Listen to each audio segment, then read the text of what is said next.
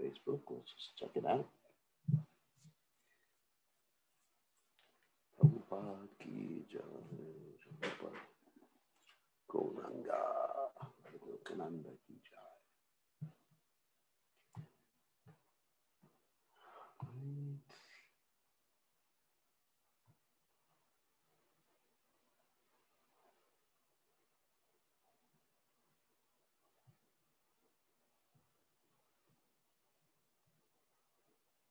Assume we are live. Let's see.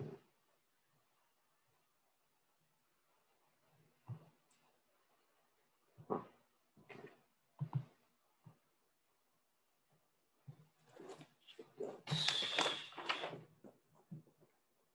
Wait a second. Just gotta check this out. Make sure that we're live on Facebook.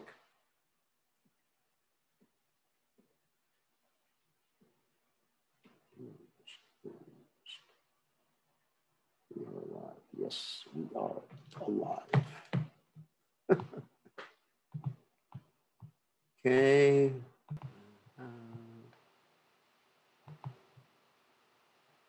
That's me.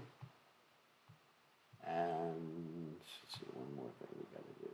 We have to put everybody on mute.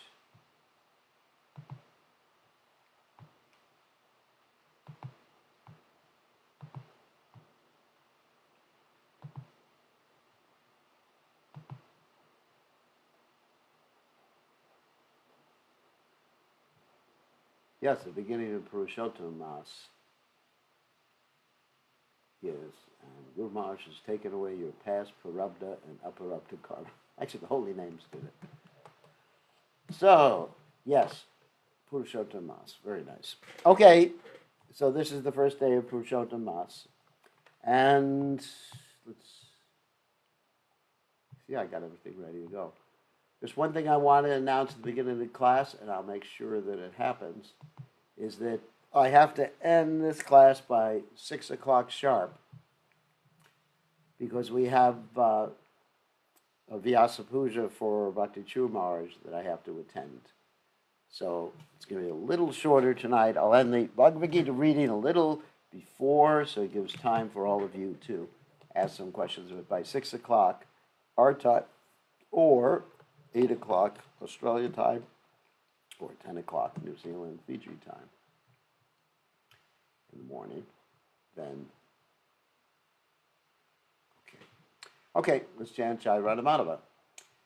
Jaya Radha Madhuva Kunja Bihari.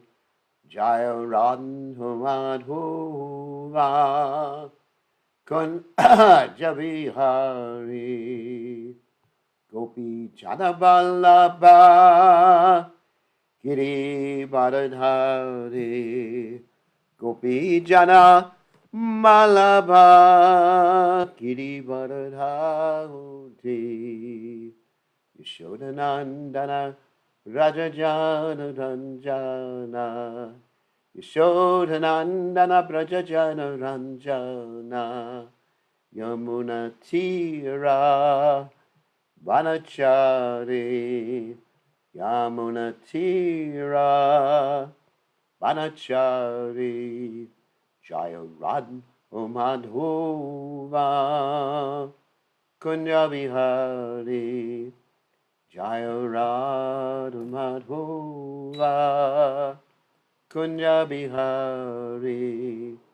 Gopi Jana Malabha Giri Bharadhari. Gopi Jana Malabha Giri Baradhari. Yashodanandana Rajajana Ranjana. Yashodanandana Rajajana Ranjana. Yamuna Tira Vanachari. Yamuna Tira Vanachari. Jaya Radha Madhova Kunya Bihari.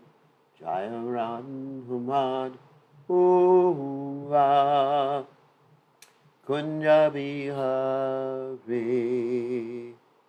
Jayom Vishnupad Paramahangsa Paravatikacharya also Teta Sitashi Shimad.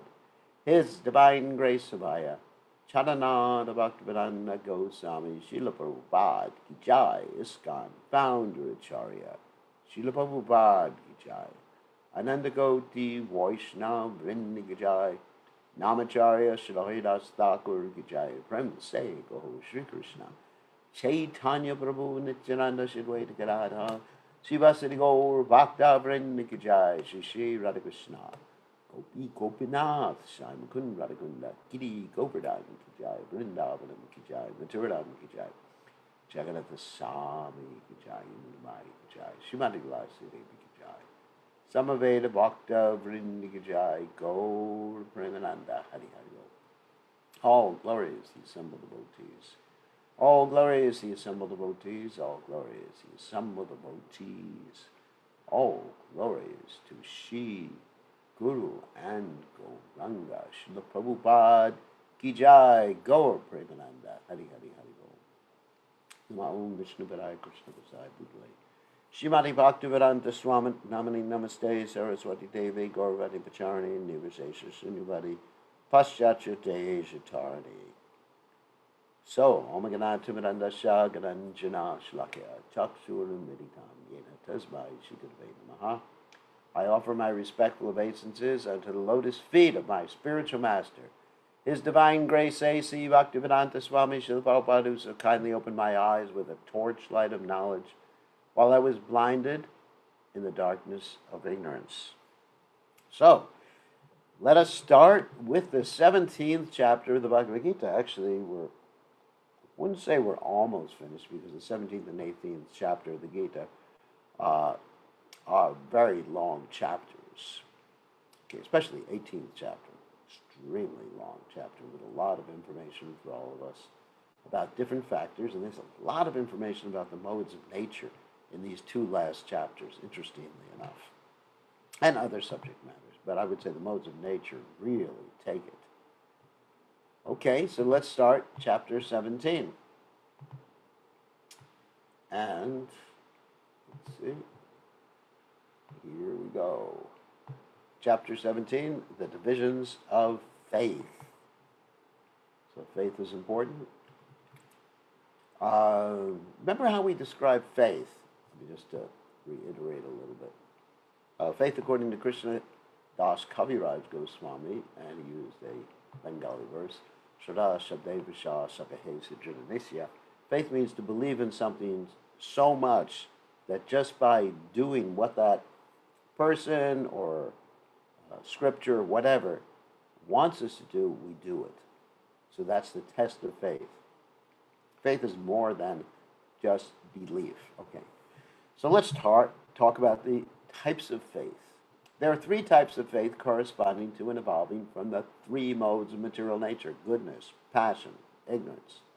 Acts performed by those whose faith is in passion and ignorance yield only impermanent material results, whereas acts performed in goodness according to scriptural injunctions purify the heart and lead to pure faith in Lord Krishna and devotion to him. Now here, we're talking about, of course, faith in the purified modes of goodness. Let me be a little more specific. Yes, there's three material modes of nature: ignorance, passion, goodness.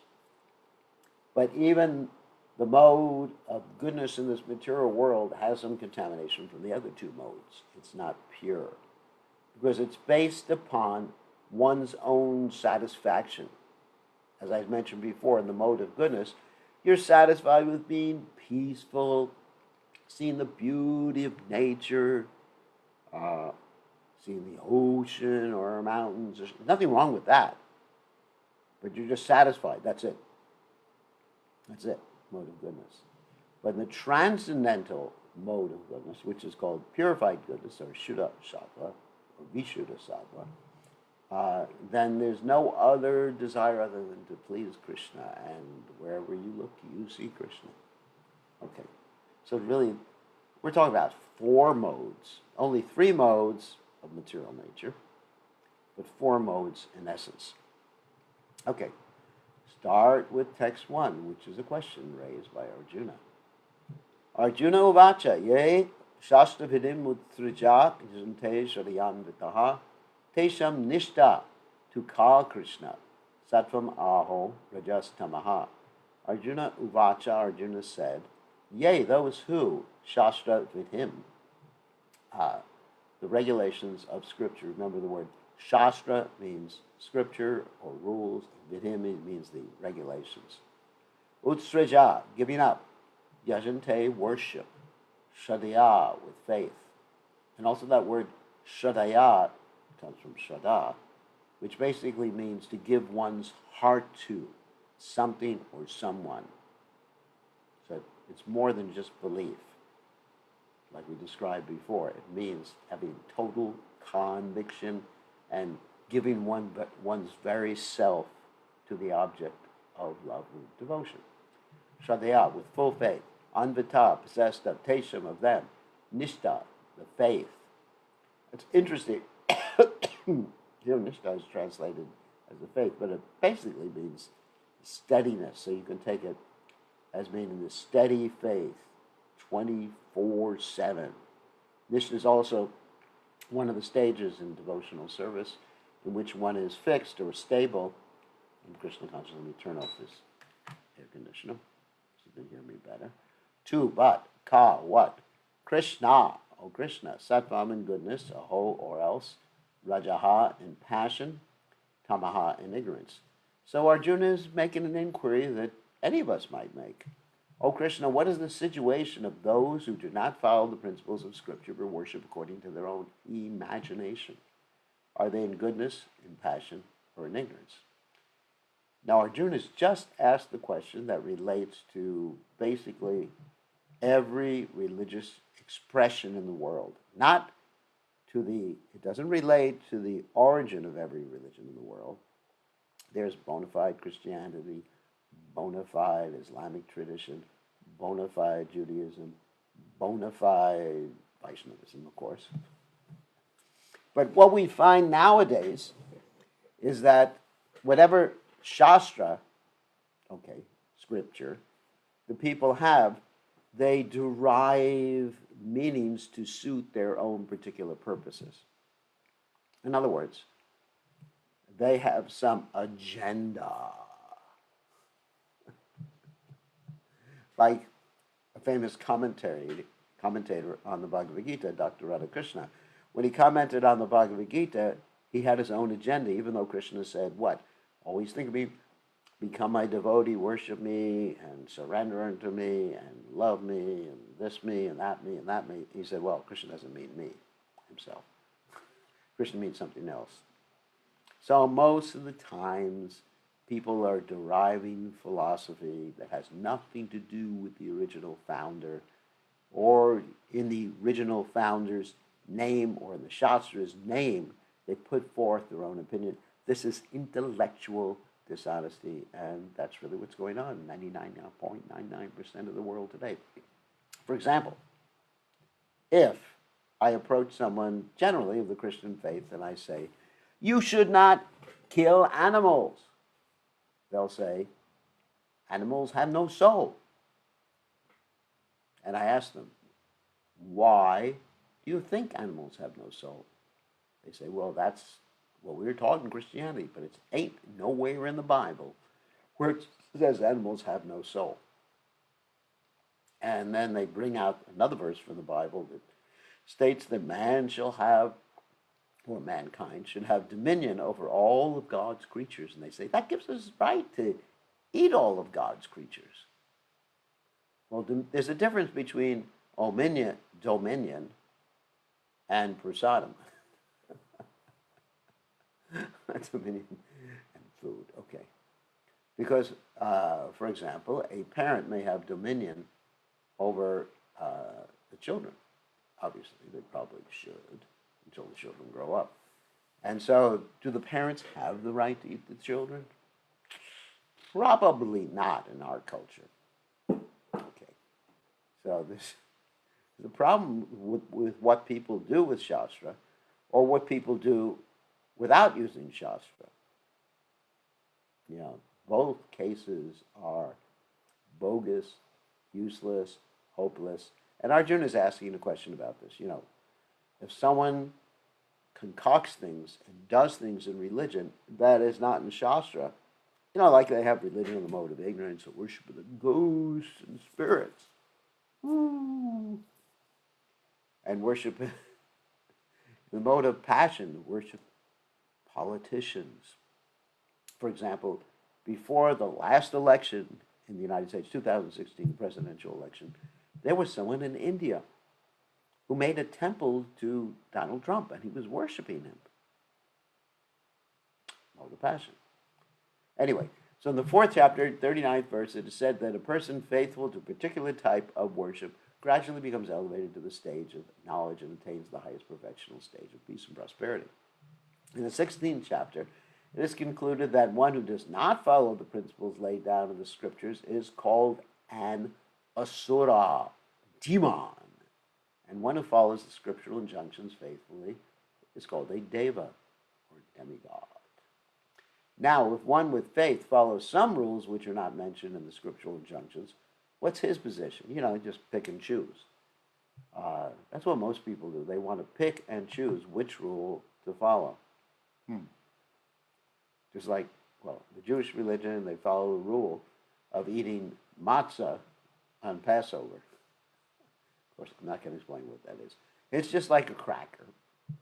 They'll follow some ritualistic rule, but they won't follow the 10 Commandments, which is kind of funny.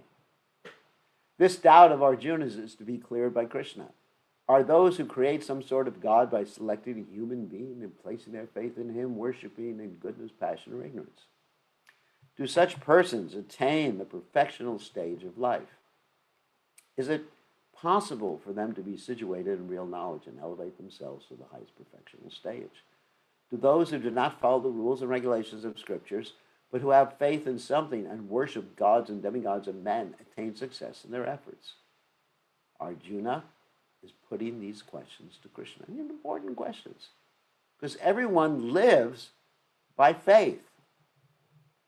What do you mean? We have to have some faith that, like if you eat your meal, you're not going to be poisoned.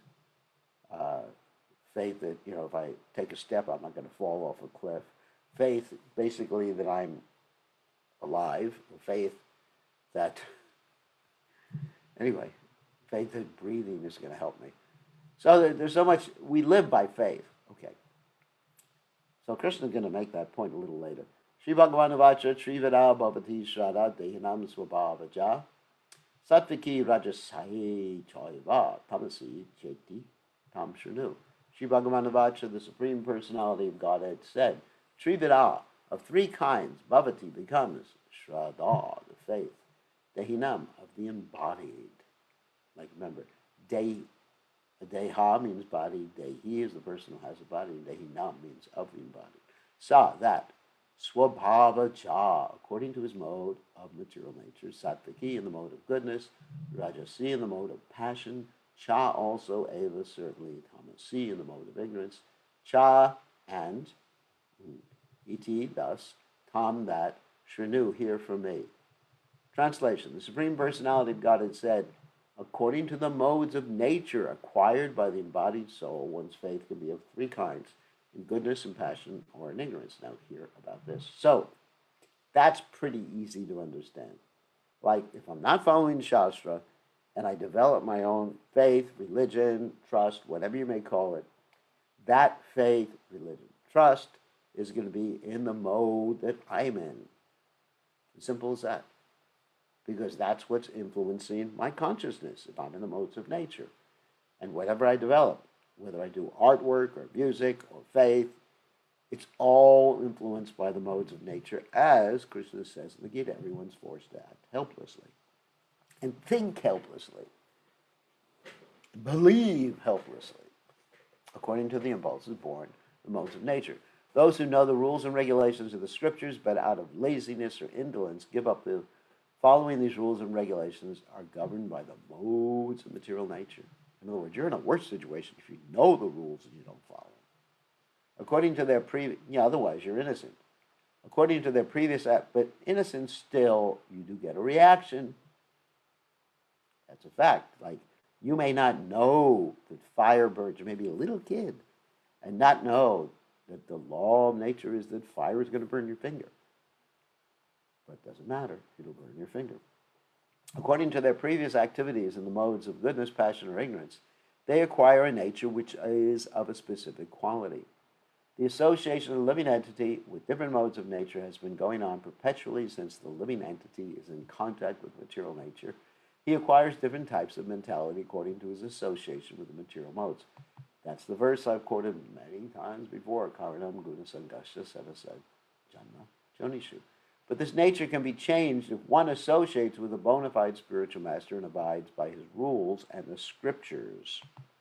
So, in other words, the spiritual masters of the pure devotees mode, a transcendental mode, hopefully, Vishuddha actually rubs off on you. Just being in the same location with someone who is pure, then your consciousness changes immediately. I remember the first time I met Prabhupada, 1971.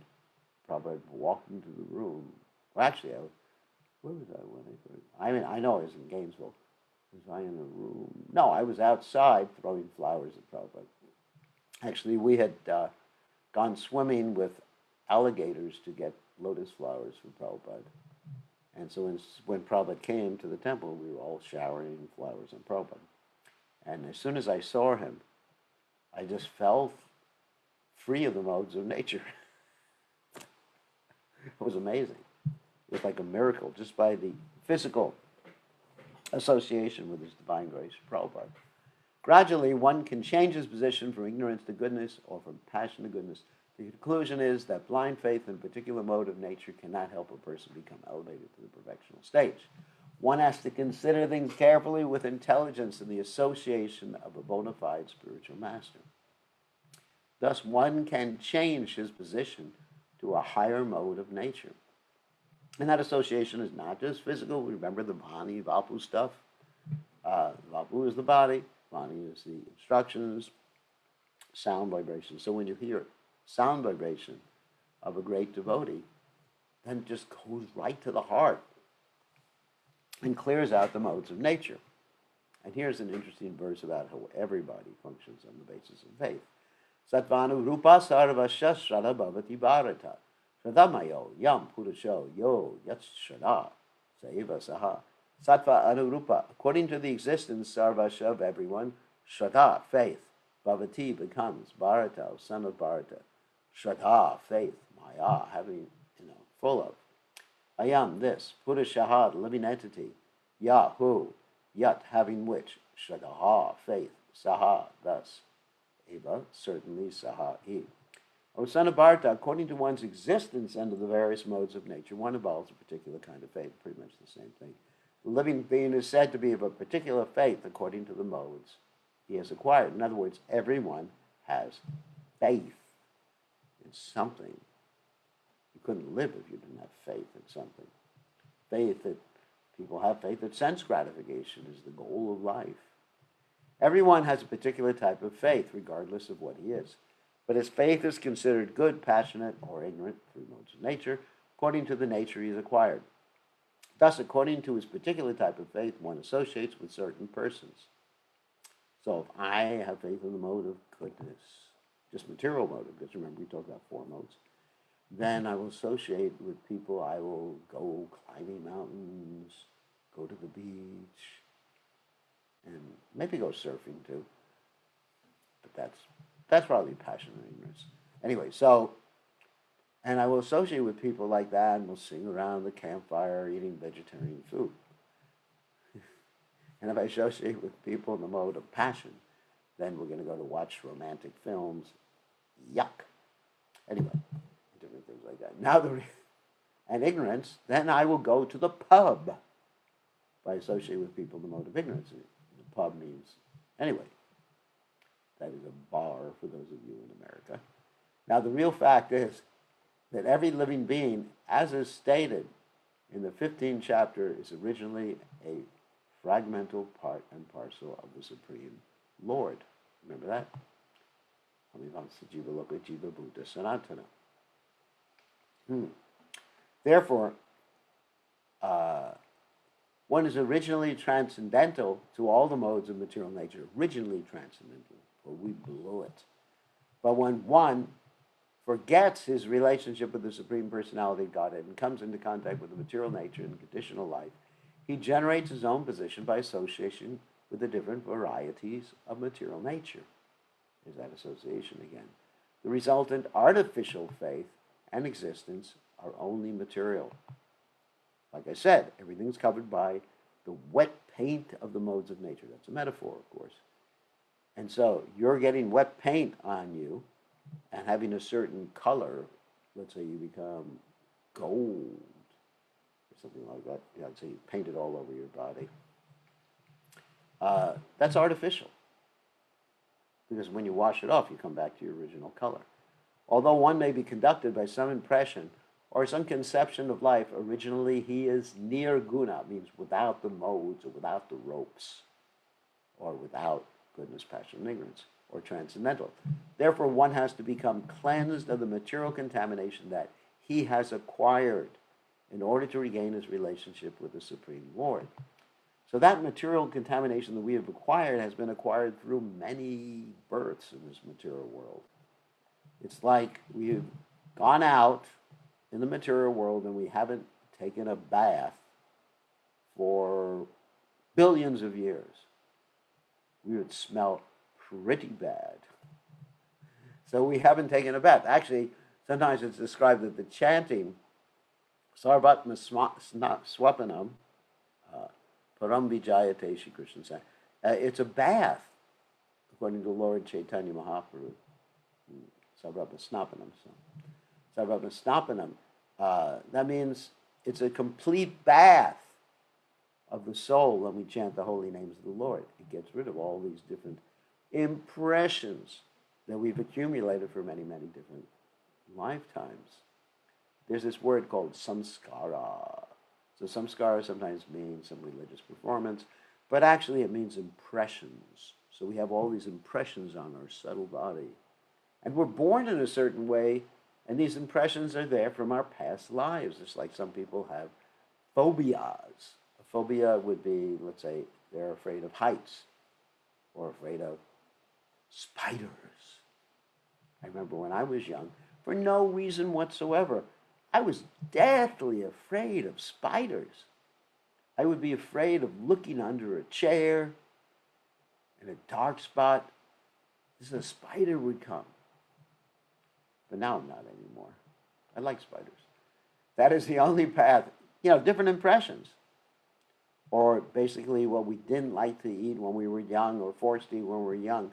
We have this PTSD, post-traumatic stress disorder. So this PTSD can actually be sourced in past lives, not necessarily in this life.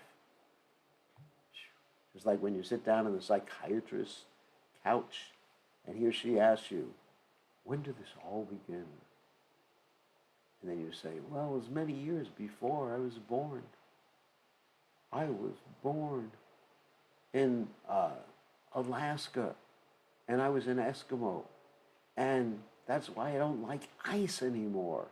Because my whole house was ice. I would never take a bath the whole winter. And everything was freezing. Anyway, that's one example. That is the only path back without fear. Krishna consciousness. If one is situated in Krishna consciousness, then his path is guaranteed for his elevation to the perfectional stage. If one does not take to this path of self-realization, then he's surely to be conducted by the influence of the modes of nature. So you got a choice. Modes or Krishna. Up to you. Happiness or misery. Or in the material world, there's mixed happiness, misery, mode of passion, mixed happiness, misery. In the beginning, it appears to be like nectar. Remember we read that? In the end, it's like poison, happiness in the mode of passion. Just like a boy sees a girl, girl sees a boy. Oh, it's irresistible force. Forever and ever and ever. And then they get together. Maybe they get married, hopefully. And then have all these arguments. And the lady says, "You never understood me." And the man says, "What do you mean by that? You're always saying that," and back and forth. And what happened to that mode of passion, original feeling that you used to have? It went away. So, and that's why people have multiple, and some people have multiple marriages. And that's not the only reason. It's because that new feeling, the beginning feeling is really attractive in the mode of passion. But the end feeling, yuck. So the word, sorry about that, sannyas class. The word shraddha, or faith, is very significant in this verse. Shraddha, or faith, originally comes out of the mode of goodness. One's faith may be in a demigod or some created god or some mental concoction. One's strong faith is supposed to be productive of the works of material goodness. But in material conditioned life, no works are completely purified. In other words, there's a tinge of goodness that gives you faith, even though your faith may be in the mode of passion. But the idea of faith, or firm conviction, comes from goodness. That's why the modes are mixed. That's what Prabhupada says here. They are mixed. They're non-pure goodness. Pure goodness is transcendental, and purified goodness, one can understand the real nature of the Supreme Personality of Godhead. As long as one's faith is not completely in purified goodness, the faith is subject to contamination by any of the modes of material nature. The contaminated modes of material nature expand to the heart. This is very poetic. Therefore, according to the position of the heart, in contact with a particular, the heart means like the soul, the feelings. In contact with a particular mode of material nature, one's faith is established. That's why people have faith in ghosts. That's why people do voodoo when they have faith in Shantaria or something like that. I have so many stories in South America when I used to live there of people who are worshiping ghosts and spirits and doing voodoo. It was such an interesting place to live. It should be understood that if one's heart is in the mode of good, there were real witches there. Real witches. And they could ride on broomsticks. It's called ketsuri, not kitchery. It should be understood that if one's heart is in the mode of goodness, his faith is also in the mode of goodness. If his heart is in the mode of passion, his faith is also in the mode of passion. And if his heart in the mode of darkness, illusion, that's ignorance, his faith is also thus contaminated. Thus we find different types of faith in this world. And there are different types of religions due to different types of faith. Interesting. The real principle of religious faith is situated in the mode of pure goodness, but because the heart is tainted, we find different types of religious principles. Thus, according to different types of faith, there are different kinds of worship. And the Bhagavatam presents pure transcendental information by which one can have pure transcendental faith. Dharma prajitakaitavocha paramo niramatsanam satam. This Bhagavatam kicks out, there's one verse in the Bhagavatam, cheating religion, kaitava dharma, and just presents the actual pure thing. Now here we're going to get into actually objects of worship, which is really interesting.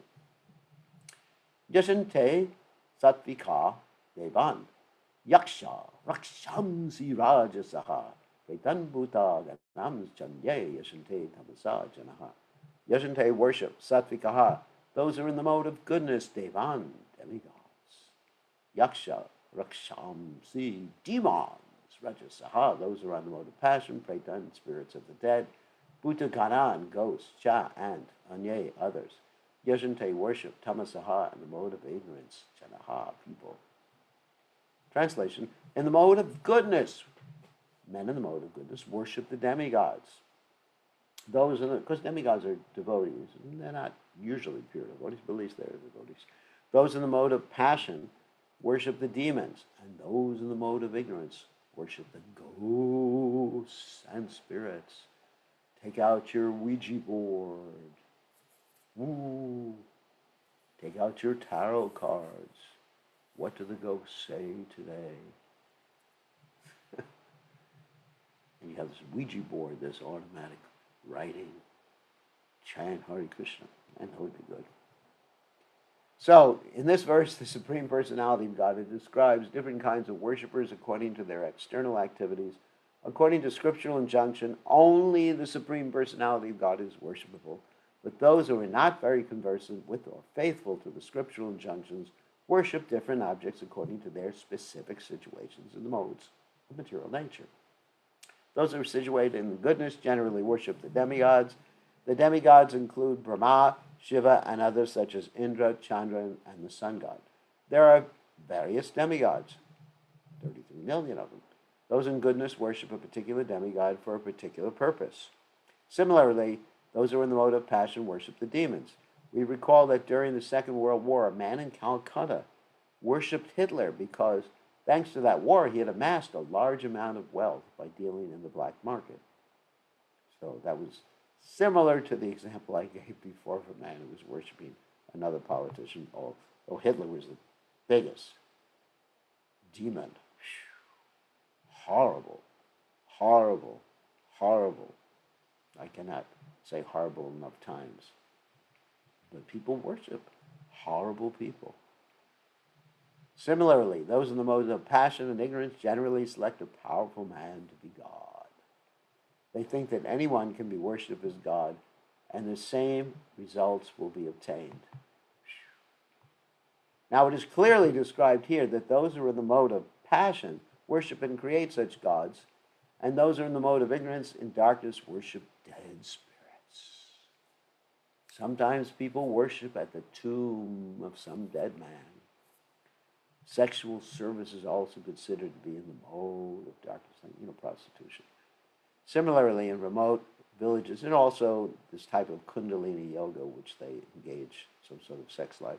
Similarly, in remote villages in India, there are worshippers of ghosts. We have seen that in India, the lower class people sometimes go to the forest, and if they have knowledge that the ghost lives in a tree, they worship that tree and offer sacrifices. And of course, there's that story about Bhaktivinoda Thakur, who freed the ghost from the tree. And Ramanujacharya did something very, very similarly to that, freeing a ghost from not just the tree, but from a princess. There's a whole story about that. These different kinds of worship are not actually God worship. God worship is for persons who are transcendently situated in pure goodness. In the Srimad Bhagavatam, the fourth canto, 3rd chapter, text 23, it is said, Sattvam Vishuddham Vasudeva Shabditam. When a man is situated in pure goodness, he worships Vasudeva. The purport is that those who are completely purified of the material modes of nature and are transcendently situated can worship the Supreme Personality of Godhead. The impersonalists, that means people think that God ultimately has no personality, he's ultimately formless, are supposed to be situated in the mode of goodness, and they worship 5 kinds of demigods. They worship the impersonal Vishnu form of the material world, which is known as the philosophized Vishnu. Vishnu is the expansion of the Supreme Personality of Godhead, but the impersonalists, because they do not ultimately believe in the Supreme Personality of Godhead, imagine that the Vishnu form is just another aspect of the impersonal Brahman. Similarly, they imagine that Lord Brahma is the impersonal form in the material mode of passion. Thus, they sometimes describe 5 kinds of gods that are worshipable, but because they think the actual truth is impersonal Brahman, they dispose of all worshipable objects at the ultimate end. In conclusion, the different qualities of the material modes of nature can be purified through association with persons who are aware or are of transcendental nature. So this is an important point about the impersonalists. They may worship God, or they may even worship great saints, but they just use them and God as a stepping stone or stepping stones to achieve their ultimate goal. Prabhupada was oftentimes say the impersonalists, they step over the spiritual master, and then they kick him away. Kick him away. I don't need you anymore. I don't need Krishna anymore. I realized what I wanted to realize. And so, who the heck needs you? You were just helping me at a certain point. Just like when I went to school, I went to 1st grade, 2nd grade, 3rd grade, etc. And I graduated. I didn't need my teacher anymore. I'm not worshiping my teacher, respecting my teacher. I may have fond memories.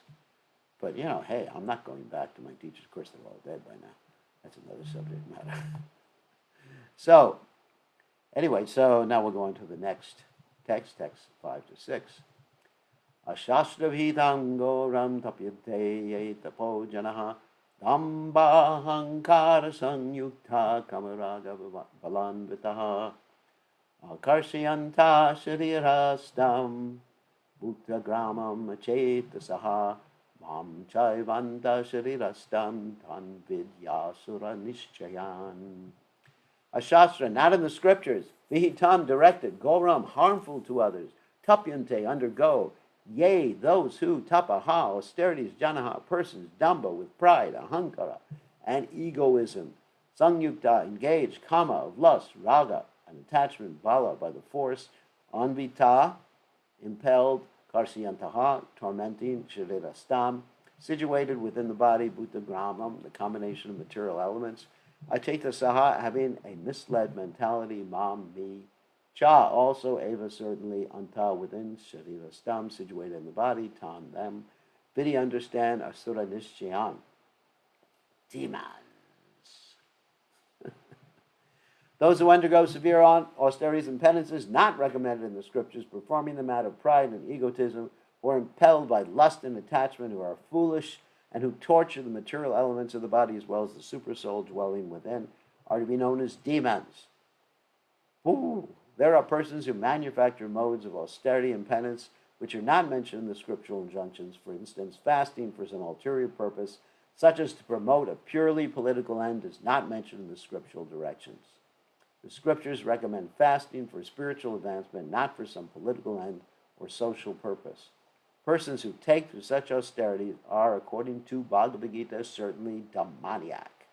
Their acts are against the scriptural injunctions and are not beneficial for the people in general. Actually, they act out of pride, false ego, lust, and attachment for material enjoyment. But by such activities, not only is the combination of material elements of which the body is constructed disturbed, but also the Supreme Personality of God Himself living within the body. Such unauthorized fasting or austerities for some political end are certainly very disturbing to others. But it's obvious who Prabhupada is referring to here, and I'm not going to mention his name because it may offend some people. They are not mentioned in the Vedic literature. A demoniac person may think that he can force his enemy or other parties to comply with his desire by this method, but sometimes one dies by such fasting. These acts are not approved by the Supreme Personality of Godhead, and he says that those who engage in them are demons. Such demonstrations are insults to the Supreme Personality of Godhead because they are enacted in disobedience to the Vedic scriptural injunctions. The word achetasaha is significant in this connection. Persons of normal mental condition must obey the scriptural injunctions. Those who are not in such a position neglect and disobey the scriptures and manufacture their own way of austerities and penances.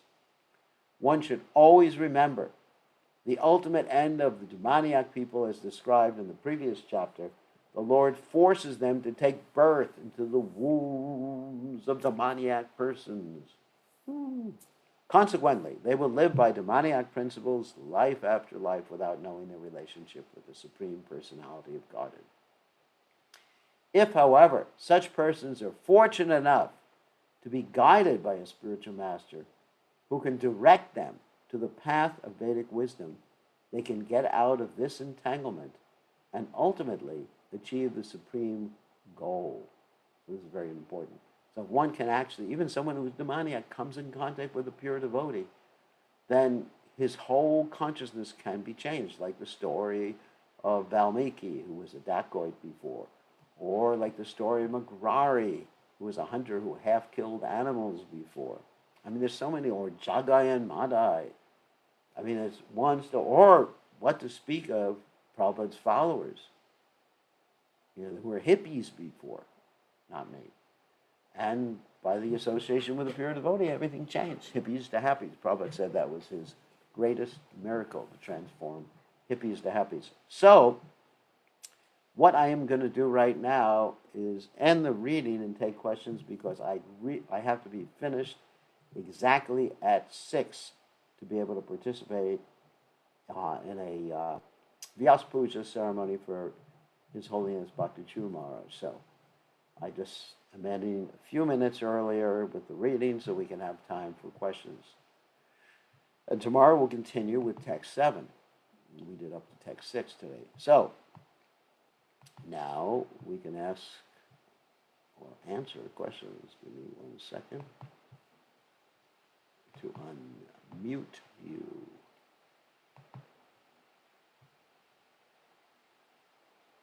There we go. Yes. Okay, who has a question? Hopefully I'll be able to hear you. Don't all Hi, speak at once. Gurudev. Oh, Nikunja. Okay. Dandavat Pranam. You started off lecture talking about pleasing Krishna. So can you elaborate a little more on how you know whether the modes, when you're following the scriptures, are you pleasing Krishna, or how do you know that? Or is this something you should only think that that's your aim, and whether Krishna is pleased, that would be revealed in some time? How does it work? Well, actually, there's a statement in the Bhagavatam. Vasudevi Bhagavati Bhakti Yoga Prayojita Janayati Asu Vairagyam Gyanam Cha Yada Hoitakam.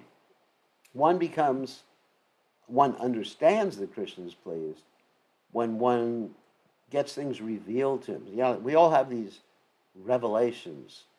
Wow, I finally understand I'm not the body. Wow, I understand I'm a servant of Krishna. Wow. Now I finally understand what Krishna's rasa dance is all about. I mean, there's all these different realizations according to our level of devotional service. So it's stated in that verse that I just quoted that one gets causeless knowledge and causeless renunciation. Two things. The realizations, and the second one is you become detached from things that you were attached to before. And I've often described that to be like a snake. Sorry, we're not snakes. But like a snake shedding his skin as he grows. And I used to live in a place where there were snakes all over the place. And they kept shedding their skin, and I found them skins in my closet, which is interesting, hanging from the hangers. Anyway, I wasn't frightened. It was just like they were devotees. They were the first disciples. Anyway, so I won't comment on the existing disciples. So anyway, so you experience like the things you were interested in before. Hey, why am I no longer interested in that? Why am I no longer interested in having a fast car? Why am I no longer interested in bungee jumping? Because I never was interested in bungee jumping, I have to be honest. I thought it was pretty stupid. So why am I no longer interested in those things? So it's like all these attachments, they fade away.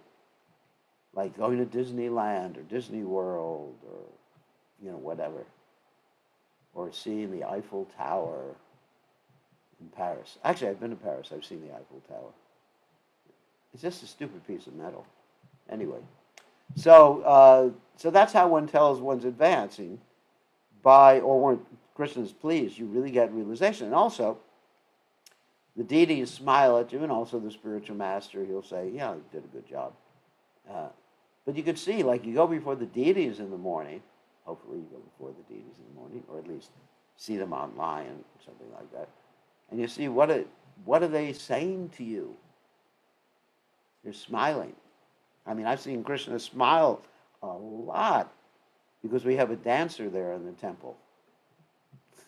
Before that, I don't know Krishna smiled at me that much. But because we have Champaka dancing, then Krishna really smiles a lot. I don't know if she's still online. Yes, she's online. So she heard that.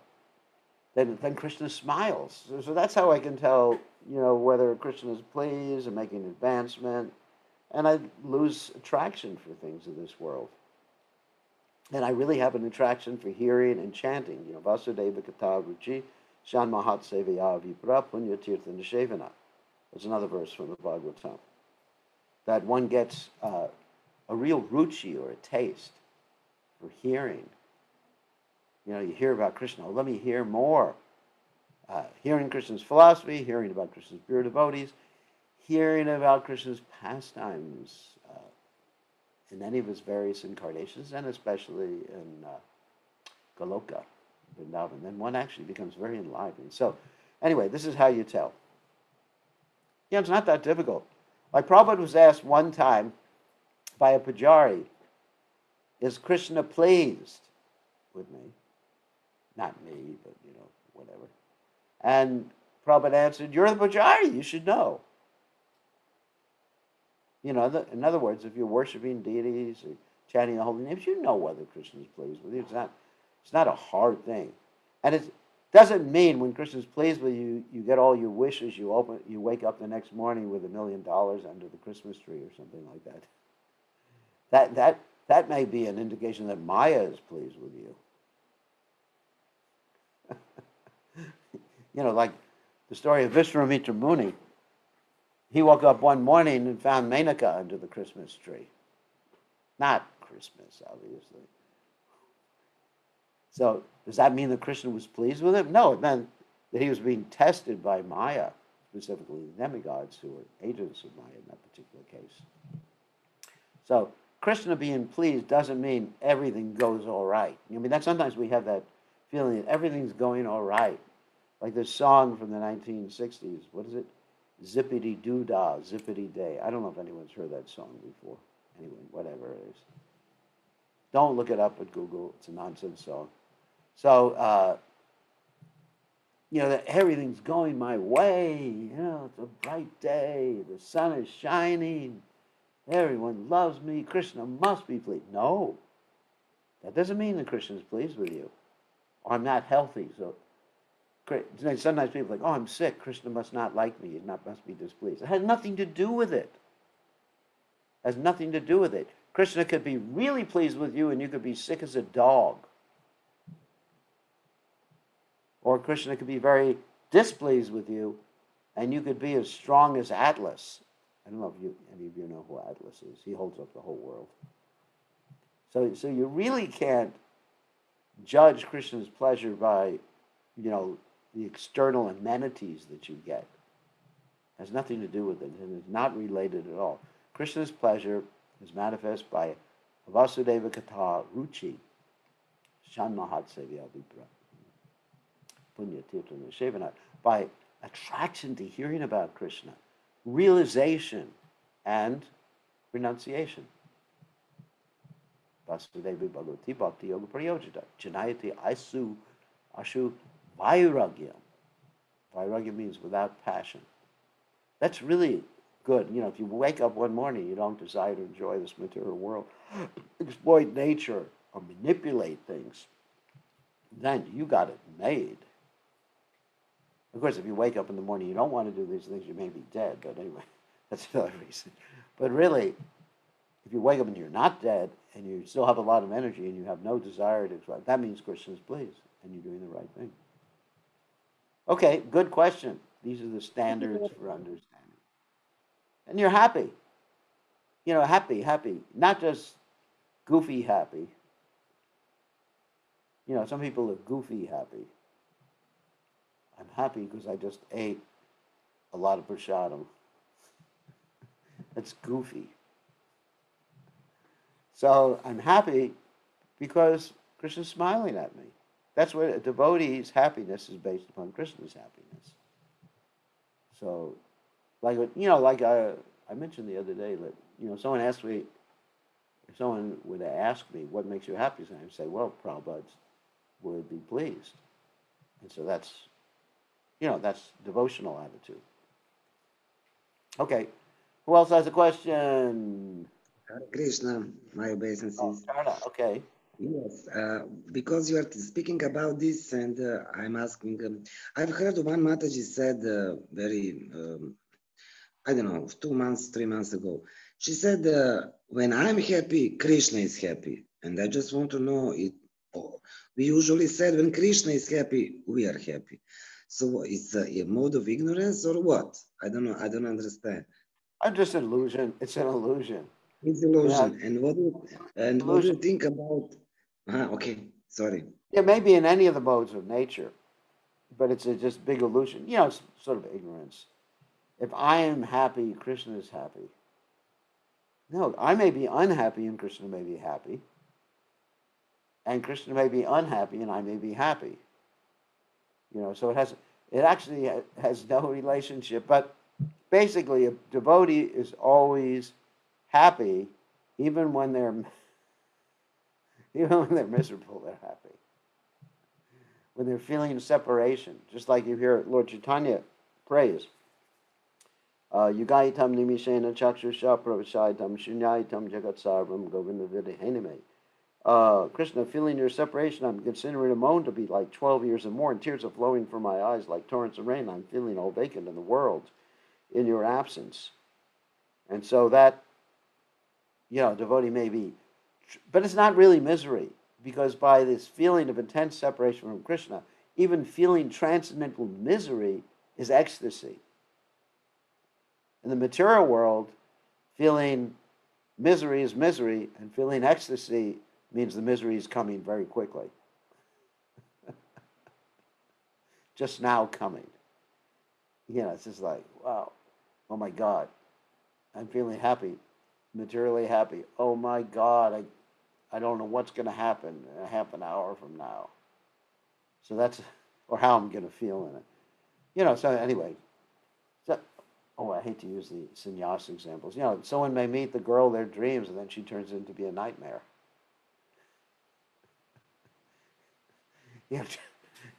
They're good dreams and bad dreams. That's anyway. So forgive me for that one. It just like comes out automatically. So anyway, so our happiness or unhappiness should be based upon how Krishna is happy. Krishna wants us to be happy, but sometimes we're materially happy and Krishna is not pleased with us. Okay. I think we have time for another question before. Hare Krishna, Gurudev. Yeah, Hrishikesh. Yes, Gurudev. So can we say that just to serve Krishna itself is happiness? Just to serve Krishna's happiness? Yes. Yeah, But because we don't have to really look for happiness. Just serving himself is happiness. The devotee doesn't. An advanced devotee is not focused on achieving his or her happiness. Advanced devotee is engaged in loving exchange, trying to please Krishna, and that's their happiness. I mean, it sounds like a contradiction, but anyway, a devotee is not concentrated on their own happiness. The devotee wants to make Krishna and his devotees happy. That's the point.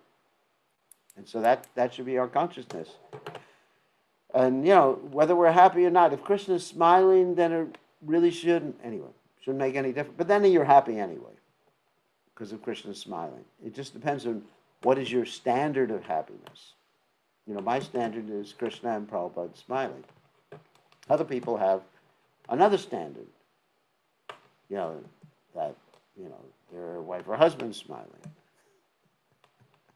So if their wife or husband are pure devotees, then actually that's pretty good. So we should serve a pure devotee so we can make them happy. And on that note, I have to be at the Vyasa Puja in 1 minute from now. And Rishikesh, you have to be there too. Yes, Gurudev. Yeah. And I'm going to speak for a few minutes there. So anyway, we want to thank everybody. Sorry for the shortened class tonight, but we have so many responsibilities. I mean, all day long I'm on conferences, GBC conferences, deciding how to destroy the world, and so many things like that. So, I mean, it's a computer, I just want to scream on the computer too many hours a day right now. I'd like to travel, to go to New Zealand, Australia, Fiji. I can't answer any more questions in the book. That's it. So I'd like to travel, like to be with you all, but Krishna is not permitting me.